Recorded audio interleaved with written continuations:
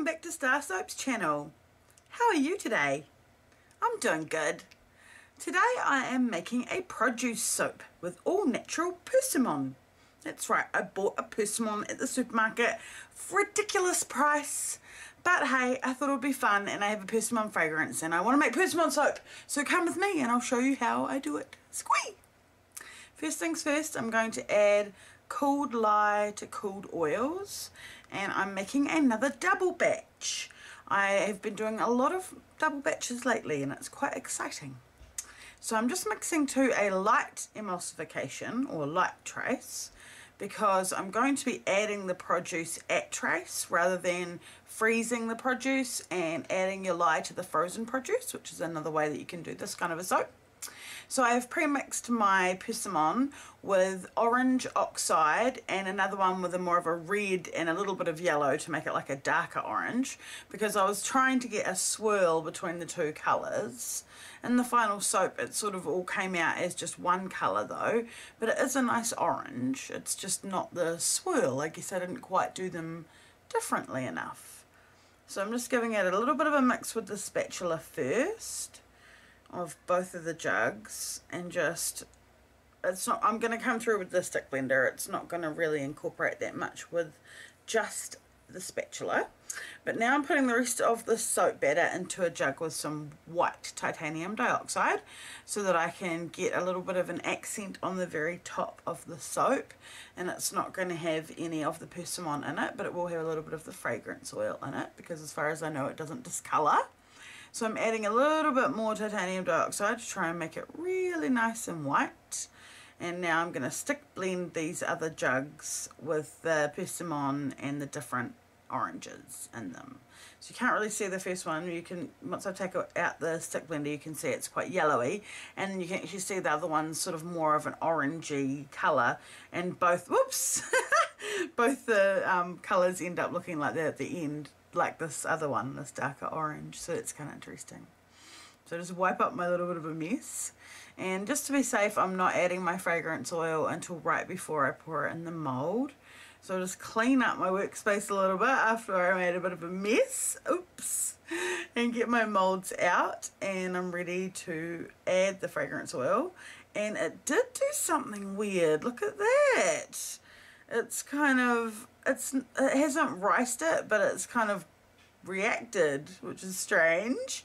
So I'm giving it a quick mix with the spatula and mixing all the jugs with the spatulas, and actually the white soap that didn't have the persimmon in it took the fragrance oil fine.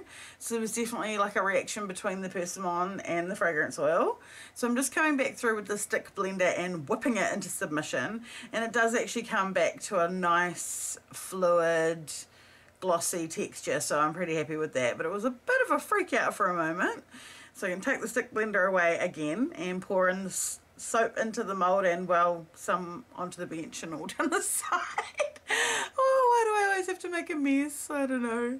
So now I'm just scraping the very last of this darker orange into this other mould, and it's time to come through with the lighter orange, which even as it's going in, it's like it's not even, oh yes, the colour difference was just too subtle. That's alright, live and learn.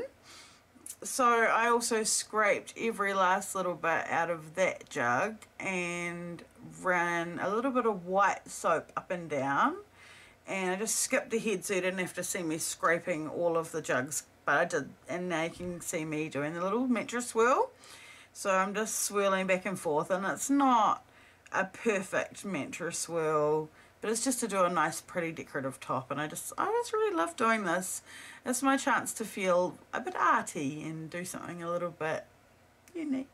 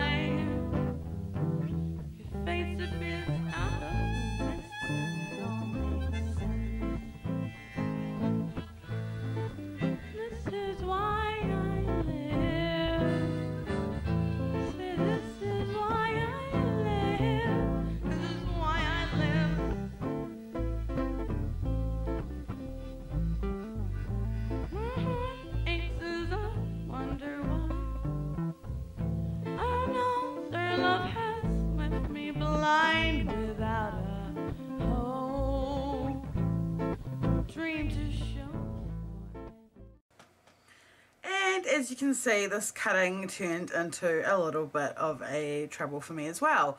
I tried to put the whole loaf into the multi-bar cutter and it didn't want to go through, so I had to pull out my little marble cutter here and do them one at a time. I didn't actually take any pictures of the final soap because I'm hurrying to get ready to go away on my honeymoon. I'm getting married and going on my honeymoon. Squeak! So I hope that you enjoyed watching me make this soap because I really enjoyed making it. Here are some pictures of the wet soap and after I had piped the tops and put the little scrolls in. And this week I would really like to highlight our group member Renee Newell from the StarrSoaps Family group on Facebook and her beautiful turtle bath bombs. I absolutely love the way this girl demonstrates and lays out her things to photograph them. They look beautiful, well done, and if you'd like your photo highlighted, come over and join the group. I hope you liked this video, and if you did, feel free to hit that subscribe button down below, become a member of the StarrSoaps family, and feel the soapy love.